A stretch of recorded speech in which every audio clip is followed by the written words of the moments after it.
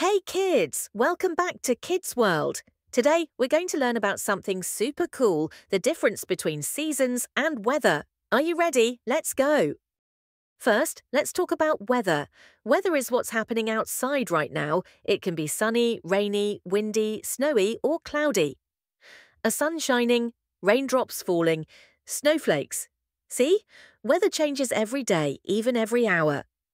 Now let's learn about seasons.